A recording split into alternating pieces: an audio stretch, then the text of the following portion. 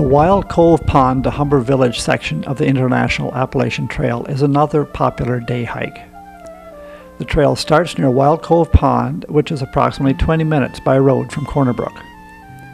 The beginning of the trail climbs through an open birch forest to a ridge crest where the hiker is rewarded with impressive views of Wild Cove Pond and the ski runs of Marble Mountain Resort. From there, the trail follows a series of ridges which provide great hiking conditions and views of the surrounding hills and valleys. A very popular viewpoint is locally called Barry's Lookout, and from here the hiker can see Deer Lake, the Humber River, and the heavily forested slopes of the Humber Valley.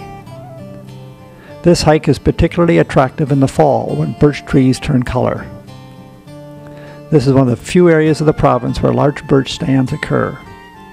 From Barry's Lookout, the trail descends through the open forest to Humber Village and the access road. This section of the trail is just over 5 kilometers long, so is suited to a wide range of hikers.